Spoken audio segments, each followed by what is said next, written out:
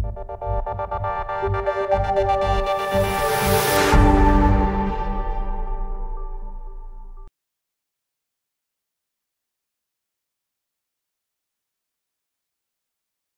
series of Docplexus KOL interviews, we have with us Dr. Vanathi. She's a professor of ophthalmology who specializes in cornea, cataract and refractive services in All India Institute of Medical Sciences in New Delhi.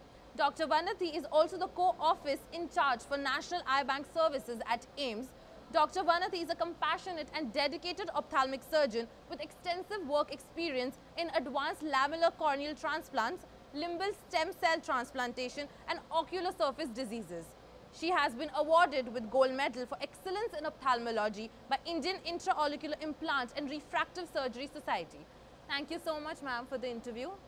So let's begin with our first question. So doctor, what kinds of corneal transplantation are available for corneal diseases? So corneal transplantation can be classified or can be described as doing a full thickness corneal transplantation, which is known as penetrating keratoplasty. Today we do advanced techniques which is known as custom corneal transplantation, where we only replace the layers of the cornea that are affected with a particular disease. So it could either be an anterior lamellar keratoplasty or a posterior lamellar keratoplasties, in which we have advanced techniques like the deep anterior lamellar keratoplasty or the DALK technique, and we have the advanced endothelial keratoplasty techniques like the DSEK and DMEC surgeries. So these surgeries have taken us to a very different level and have enabled us to treat diseases at a particular level which is only affected and not transplant the entire thickness of the corneal tissue. We also have transplantation where we describe it as the optical corneal transplantation for visual rehabilitation purposes, and when we do it for corneal ulcers, these are known as therapeutic keratoplasties or therapeutic corneal grafting. We also do stem cell transplantations, which are stem cells located at the periphery of the cornea in the part of the eye which is known as the limbus, and that is limbal stem cell transplantations. These advanced limbal stem cell transplantation techniques are also available with us in current times. Okay. So doctor, I would like to ask you, what are the special factors that need to be considered for pediatric keratoplasty? When we look at pediatric keratoplasty, corneal blindness in the children, which is something needed to be dealt with in an urgent or a priority basis, because that's the phase when the vision is developing. So when vision is developing, we want to have a clear cornea so that the neural pathways or the neural vision pathways develop well. So that's the need to identify these children, identify what is the kind of transplantation they need, and we also need to look at the various other eye diseases present in these children. And apart from the medical or the ocular health care, we also need to counsel the parents and the need to bring these children back to us and remain with us on long-term follow-up for the health of the graft for a long period of time. Okay, so moving on to my next question, can you please brief us about limbal stem cell transplantation? When we talk about limbal stem cell transplantation, we first will have to understand where is this particular type of treatment indicated. So commonly we need limbal stem cell transplantation in those diseases where the limbal stem cells have been destroyed by any particular disease. There are limbal stem cell transplantations which occur because of trauma to the eye. Very commonly in the Indian scenario, it is because of chemical injuries, firecracker injuries, thermal injuries, when these like tuna particles, acid, alkalis fall into the eyes, and it is very sad to see when young children get affected by this disease.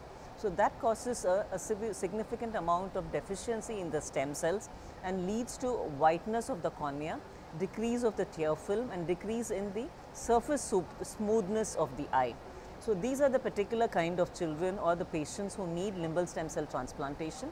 We can take these limbal stem cells either from the other normal eye, that's a fellow eye, which is an autologous transplant, or we can take it from a cadaveric transplant, or we can take it from a live related donor. And sometimes we take these cells and we bioengineer them or develop them, process them in the lab. So that's a technique which is called a cultivated limbal stem cell transplantation, which is more laborious and which needs more advanced and sophisticated infrastructure and manpower for this. We have now devised, or we have with us and available simple limbal epithelial transplantation, where the small amount of limbal tissue is taken from the other healthy eye, and this is cut into small pieces and placed on the region on the eye which has had limbal stem cell transplantation. That is simple limbal stem cell transplantation. Okay.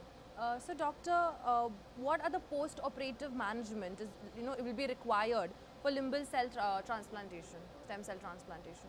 So when we talk about post-operative management, one is first we need to give antibiotics, topical antibiotics to prevent infection in these cases.